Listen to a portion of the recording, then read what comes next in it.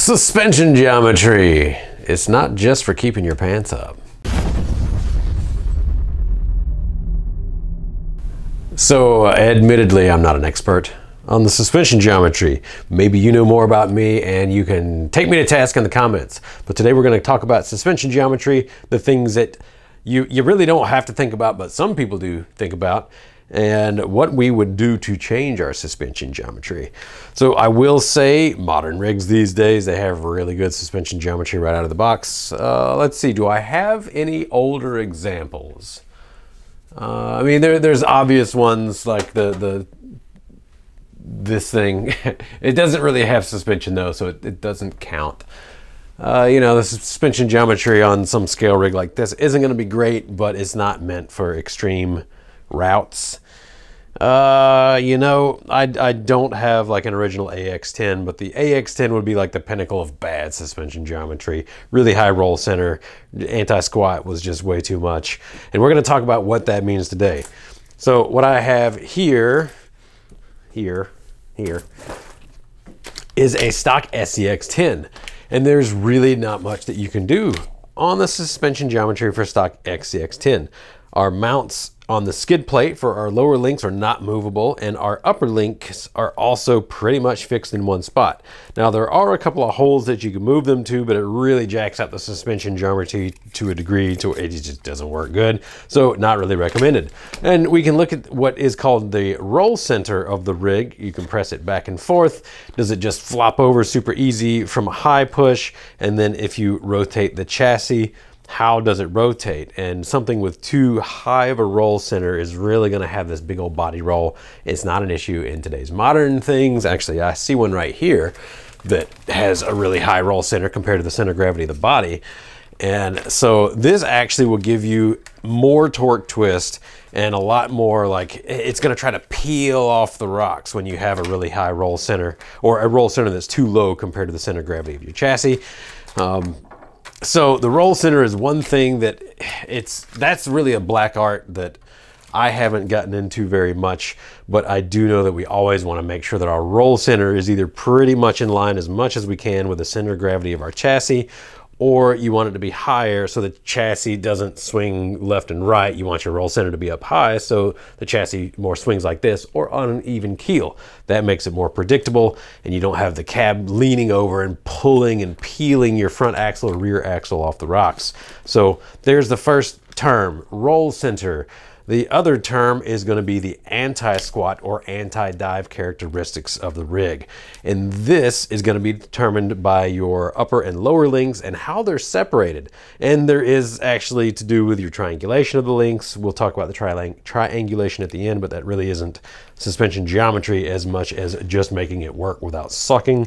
So if we were able to modify this rig, the easiest way without replacing the chassis is going to be a link riser on the back. This would allow you to raise up your rear link mounts on the axle, and this would increase your anti-squat. Now you can increase it to a point to where it anti-squats and completely locks out your rear suspension when you're climbing up a hill. You get no suspension action and it just kind of sits there and goes like, so there is kind of a fine line on, you want some anti-squat, but you don't want too much. If you don't have enough anti-squat, or if it gets into dive, then when you load it up like this, your rear end is gonna dive down all the way. It can even completely compress your suspension, and you're losing traction. If you think you're trying to go through something, it can even be on a level ground and you're accelerating. If you're diving down, then you're not actually putting that weight into your traction. You're putting that weight into actuating your suspension instead. Now, on this rig, like I said, it's a stock SCX10 2, I think, RTR. And the only thing that you could easily do without getting into a whole lot of mods in a different chassis is going to be that rear upper link mount, so that at least you could raise or lower and try to tune a little bit. Now, a lot of this does have to do with the center of gravity of the rig. That's how anti-squat and the roll center is all calculated. So if you have a small battery up here, it's going to change your anti-dive or anti-squat characteristics as opposed to the opposite size of battery, big battery, small battery, whichever I said. So a large battery is going to have a different center of gravity and different needs for anti-squat. And then we can also get into our suspension rate, you know, how stiff are the springs. If you change the weight of your rig, then your spring rate will also change for all of this. And like I said, I'm not an expert. It gets really complicated. And back in the early days, I was almost going to start making wheels and chassis like all the other guys were, because, you know, get a router and start cutting them out of carbon fiber or Delrin and stuff like that. And I quickly realized that maybe this isn't my forte, and I started going into motors instead, which worked out fairly well, I reckon. So yeah, here we go, stock rig. You really can't do much except for that upper rear link mount. You can't really do a front link mount because either you have a servo mounted on the axle and it gets in the way, or you have this servo on chassis, and we really can't add anything up top or else it won't compress. We're limited by the suspension geometry of the 3-link in this case. So it is what it is. You kind of have to deal with it. Fortunately, the front anti-squat is really not that big of a deal. However, you can change the roll center by changing your link separations at the chassis or at the axle. And that's one thing. We'll talk about the triangulation a little bit later. So let's say you do need to change your anti-squat on a rig, or your roll center, which the roll center is a lot more complicated. So let's just ignore that for now. This is a 2.2 MOA comp rig, and this is the chassis that, you know, somebody cut in their basement pretty much out of acetyl plastic. And as you can see on the sides, there are a ton of link mount positions. Now you will note maybe that there's only one position here on the lower link, but on the upper link you have all of these choices. And this is pretty much what is going to be standard. Now if we look at the rear, you can see there is a link mount riser that is attached to this. Normally the links would be mounted much lower, and this guy has this riser, and it actually has a few positions that you could choose to put that in there. So this is how you would tune your anti-squat. This is a competition rig. This is an MOA, so our front and our rear are actually independently controlled, and the anti-squat characteristics really start to play a big role in this, even if it's not a shafty, even if it's just like this where they're decoupled from each other. But as you load up the front or the rear, and the way that this one is constructed, it'll actually suck down. You can see when I start to get some bite on the front, it will suck down the rear, and that is because the way that the anti-squat on this particular rig has been calculated.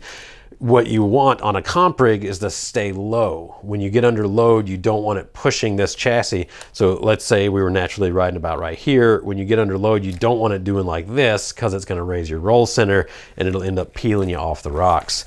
So what people do is they try to get the roll center as good as possible, but then you really have to make sure that your anti-squat or anti-dive characteristics are proper.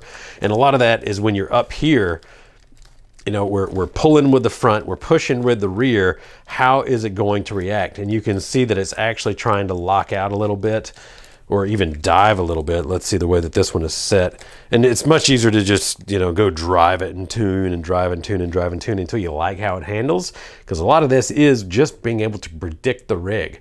But you can get to a point to where when it's not tuned right, you can get your tires and you can get your foams and everything tuned really, really well, and it still won't hook on a particular item.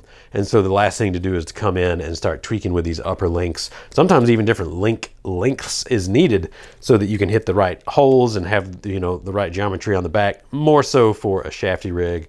But even on these MOAs, the 2.2 MOA class, you know, there's tuning room, and there's tuning on the front as well as the back on these. But these are pretty much the pinnacle of competition, and these are the pinnacle of people tweaking with suspension geometry. Because when you get up to that high echelon, everything has to be on point. You have to be able to predict the rig, and it also needs to be extremely capable in all scenarios. And so the link suspension, the suspension tuning, your link tuning, you know, on the positions is of utmost criticalness. So 2.2 MOA. Now let's look at a modern scale comp rig. I guess this would be like a C2 comp rig. A Sorka style comp rig is going to be shaft driven. As you can see, we have, you know, our forward transmission. We have a center right here, and this one does have 33% dig built into the front of the back. So it's going to naturally want to pull on there. And the way that I have it set up, There is a little bit of natural kind of setting of the suspension when it's loaded down. The rear is a little bit stiffer. I could use softer springs if I want, but when you get up into a situation like this, those softer springs are going to end up being really floppy and all over the place. These modern rigs, the roll center is absolutely fantastic. You know, if I have a body on top and I go to push to the side, the rig really tries to move more to a side instead of the entire top of the body rolling. And a lot of that is because look how long these are, even compared to this comp rig here. You can see how far apart that the lowers mount on this chassis. And this isn't a bad chassis by any means, but this is a little bit more updated geometry. And you can see that these lower links are really far into this pocket. They're almost touching as compared. And that actually lets you tune your roll center a little bit better and gives you more tuning room as well for your anti-squat. Now, going back to what we were talking about on anti-squat, I don't have any link risers on this. It may be necessary, but really I'm not a competitor when it boils down to it. I'm building this for fun. I'm not going out trying to win first place. I like to go to events and just hang out. But again, as you can see, we have these upper link mounts that we can change. You cannot change the lower link mounts on this. It is standard, and there's really nowhere else where we can mount them on the axle. So you kind of get what you get on that regard. But we have this option for the upper rear link mounts at the chassis, and we can change those. We have 1, 2, 3, 4, 5, 6, 7 different holes to choose from. You can mount it up or down. If you go down at the chassis, it gives you more anti-squat. If you go up at the chassis, it gives you less. And then opposite on this end, if I did a link riser on there, we mount it up more and it's going to give me more anti-squat. It's going to be stiffer suspension under load and acceleration, and vice versa for reducing them back into stock. Now on this one, let's see, or maybe there's a different one. Yeah, we'll just look at this one. We can get into the triangulation as our last thing. Although first I will mention on the front of this chassis, there pretty much is no option for changing your link positions. The front anti-squat really isn't as imperative on these. If this was like a really high horsepower Formula off-road or something like that, then it would actually be necessary. U4 racing, you really got to be able to tune your front because you're going fast, and that has a lot to do with how your suspension reacts under load. You don't really want it to dive too much or to raise up too much under there. So tuning the front is more imperative when you go fast, but on a crawler like this, really the front is what it is. It's always going to be there. It's always going to hook, but you really needed to have that rear predictable on there. All right, so back to what I was saying about link geometry and triangulation. Pretty much all modern rigs are going to be double triangulated or close to double triangulated. And what that means is that you can see on our lowers, they're mounted wide at the axle, and then we go up to a narrow mount on the chassis. And then opposite for our upper links, they are relatively narrow at the axle and then wider at the chassis. And if we can look through pretty much all modern rigs, this is what they've gone to. It gives us the roll center that we want, but it also gives us a side-to-side stiffness. So you can see both front and rear on this, very close on our upper links at the axle and wide at the chassis. And then reverse for the lower links, we have it wide at the axles and narrow at the chassis. And really, you know, again, I'm not an expert on this, but I know what it does and what we're trying to do. I'm just not the guy to try to figure it out for you, really. It's amazing that rigs come with the exceptional geometry that they do. So why do we need triangulation? This isn't really part of trying to tune things, but sometimes you might have a rig where you get a whole lot of side-to-side slop, especially a custom rig. Now, the slop that you're seeing right here is just looseness in the actual ball ends themselves. I've worn it in enough. You know, there's not much in the front, but we also have a pan hard bar that's keeping us together. But on a regular 4-link, if we didn't have, let's say our upper links were just straight front to back like some of the old classic rigs were, this would be far, far worse with the same amount of wear on our balls. All right, keep a straight face. Keep a straight face. Can't do it. Can't do it. All right. So if we didn't have as much triangulation, or if we didn't have double triangulation, this side-to-side movement would be far worse. So the double triangulation is not only for that stiffness, that side-to-side stiffness. As you can see, this one is real stiff. We have a lot of triangulation, both top and rear, top and bottom. but it also gets that roll center where we want. And the roll center tuning with the triangulation that's a black art for me.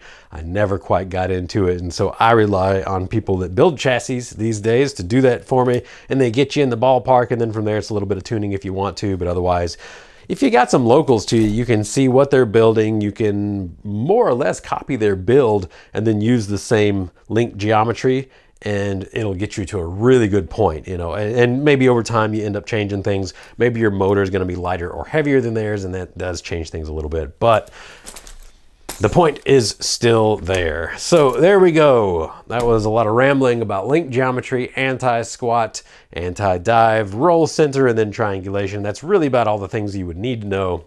And honestly, you don't even need to know it, but if you do have questions, you can leave them down below. And if you have comments, if you have more insight, or maybe a good calculator that people can actually visually see how it changes, leave that down below. We'll do our best to get to those comments. Thanks for tuning in. Have a great day.